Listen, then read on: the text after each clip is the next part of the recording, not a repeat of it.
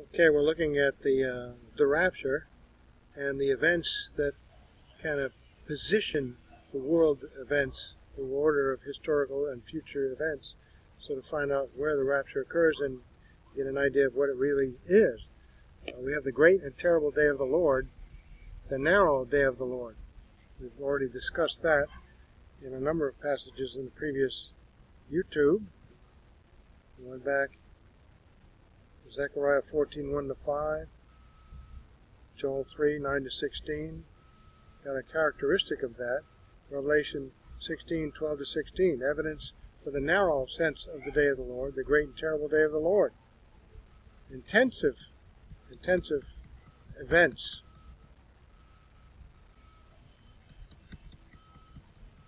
So the great and terrible day of the Lord, the narrow day of the Lord, we should note that Joel 3:14-15 indicates that the sun, moon, and stars will be darkened when the narrow day of the Lord is near.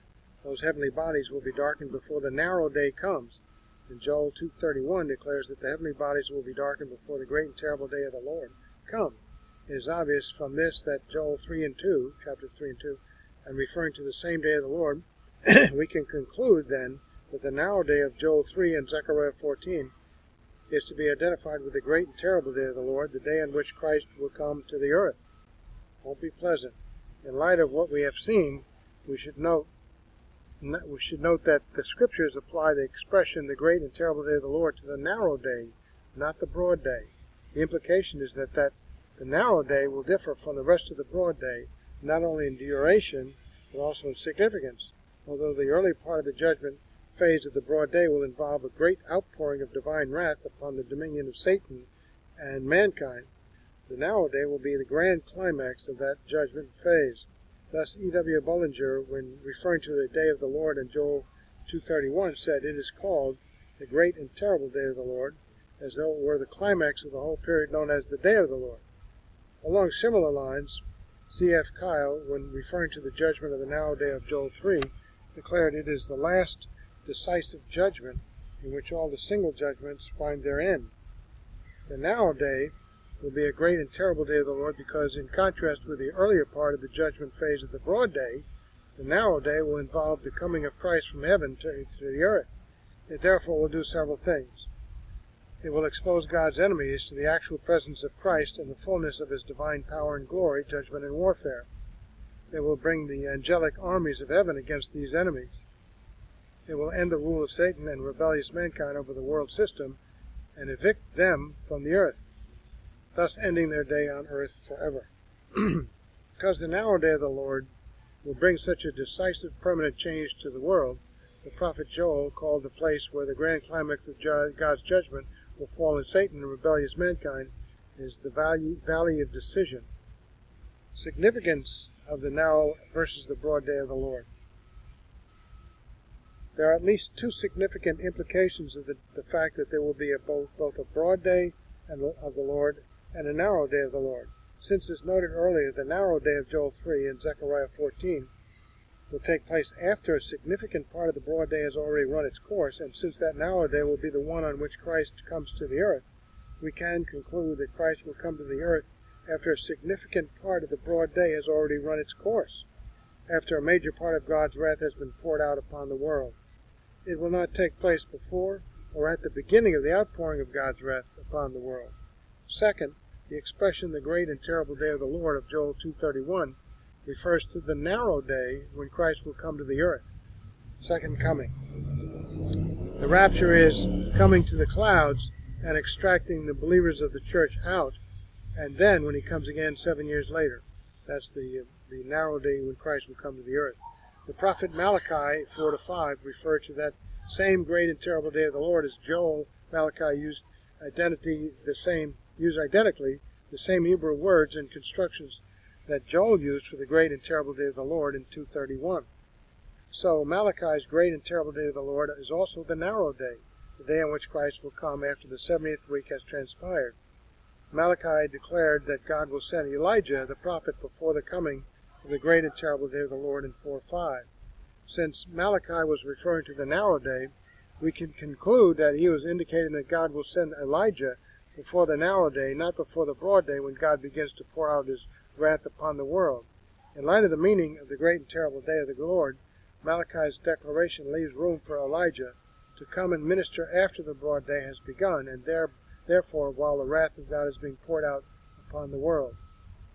So let's move to the New Testament, the letters of Paul, 2 Thessalonians 2, 1-4.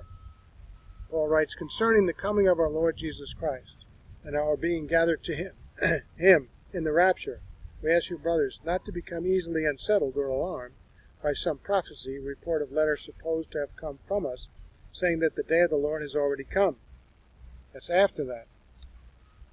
Don't let anyone deceive you in any way, he goes on, for that day will not come until the apostasia, that's the Greek word for the standing away or the caught away, occurs, and the man of lawlessness is revealed, the man doomed to destruction.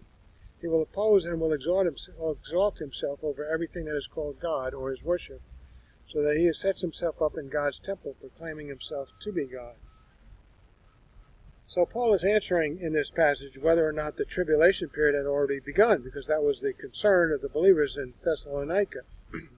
Notice that the mention of the deceptive teaching referred to in verses 2-3, which was falsely attributed to Paul, Paul's answer is no, the tribulation has not yet begun, and he gives two reasons for this in verse 3.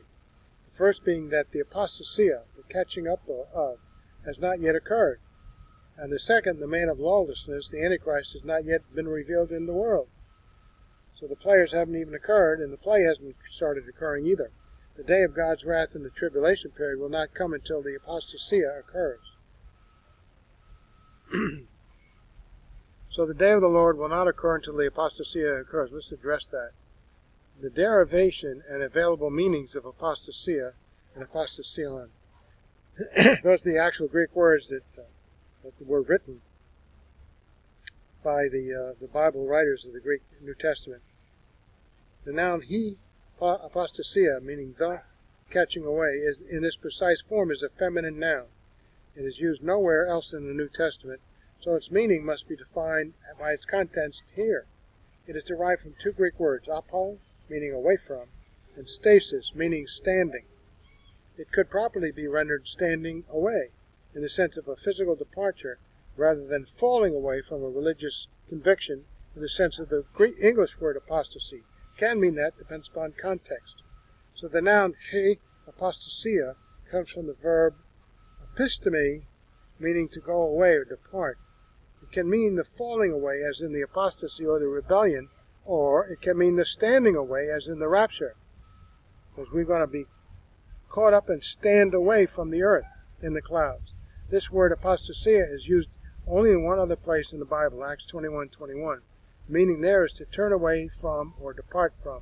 He apostasia has commonly been transliterated as the apostasy. So, the noun apostasion, neuter of a presumed adjective from a derivative of episteme, something separative, i.e. divorced or divorcement. So apostasion is a compound formed by the joining of two separate Greek words. The preposition apo, from, away from, is added to a prefix stasis, which means a standing or a state existence. It imparts to the reader the idea of standing off from someone or something. When used with reference to the state of marriage, it bespeaks of a state of existence in which there is a standing away from one another. The one flesh state of being between a man and a woman is severed. Their lives are no longer intertwined. They have parted company, and each stands separately and apart from the other. Generally, apostasion is used in conjunction with the word biblion, scroll, or document, or certificate, and the resultant phrase is most often translated certificate of divorce. It was, thus, an official document signifying the termination of a covenant of marriage between a husband and a wife. From a legal perspective, they would therefore be recognized as existing in a state separate and apart from one another. The state of union was no longer regarded as existing. This particular word appears only 3 times within the pages of the New Testament documents, in Matthew and Mark. In the Septuagint, it can be found in Deuteronomy 24:3-5, Isaiah 51, and Jeremiah 3:8. Old Testament Hebrew is translated into that Greek word. So the biblical usage of apostasia and apostasion, the translation of apostasia, some versions, in some versions, which is departing, does not give any more credence to the rapture view, since the English word departing can be used in both the spatial and a non-spatial sense. In Hebrews 3:12, the King James Version says, "Take heed, brethren, lest there be in any of you an evil heart of unbelief in departing from the living God." Obviously, this departing is not a spatial one, theological. In the Septuagint, apostasia is found 5 times.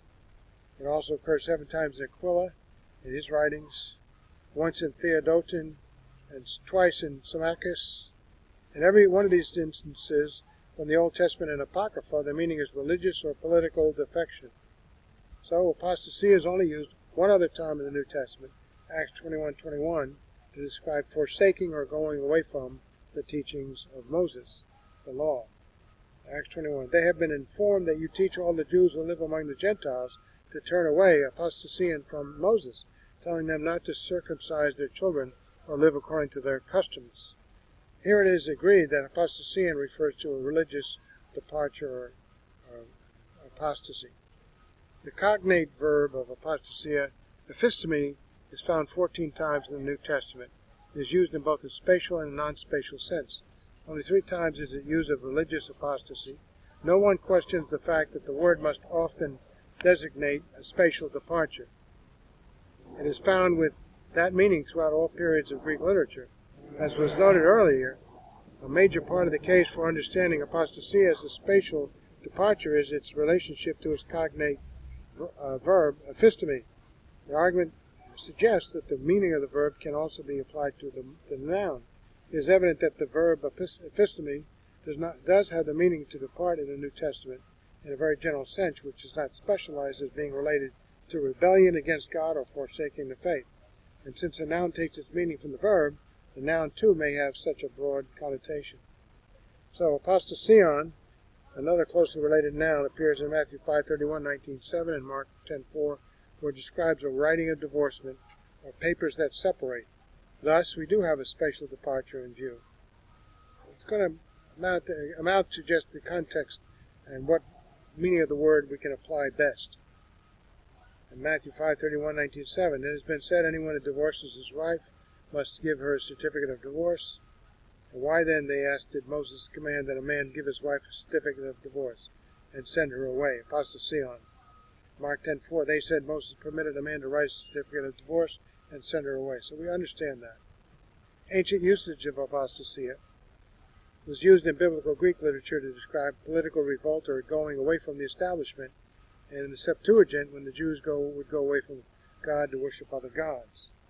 So apostasia apparently first occurs in Greek literature outside the Bible in the 1st century BC.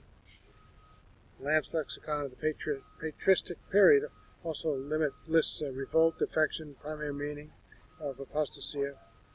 We have one example given of spatial departure, which is found in New Testament apocryphal work, The Assumption of the Virgin. We read, "The Holy Ghost said to the apostles and the mother of the Lord, Behold, the governor has sent the captain of 1,000 against you, because the Jews have made a tumult. Go out there, therefore, from Bethlehem, and fear not, for behold, I will bring you by a cloud of Jerusalem." So the apostles therefore rose up straightway, went out of the house, bearing the bed of Our Lady, the Mother of God, went forward towards Jerusalem, and immediately, just as the Holy Ghost said, they were lifted up by a cloud, and were found in Jerusalem in the house of their Lady. Here we have clearly the description of a rapture of the apostles and the Mother of the Lord. The story continues in section 33, although it's fiction. "But when the captain came to Bethlehem and did not find there the Mother of the Lord, nor the apostles, he laid hold upon the Bethlehemites, for the captain did not know the departure of the apostles and the Mother of the Lord to Jerusalem." So this is a rapture in fictional religious literature, which is similar to the one in the Bible. So rapture is now described as a departure, the Greek word being apostasia. It's clear evidence that apostasia can indeed refer to the rapture. So, that's probably why this meaning is not found in the standard New Testament lexicon by Bauer nor by his predecessor. Some of the dictionaries don't include the meaning, yet there's plenty of testimony to it.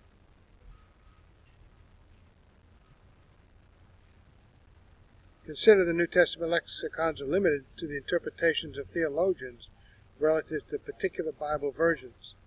You have to be careful, because that's their interpretation, not how the word is generally used in the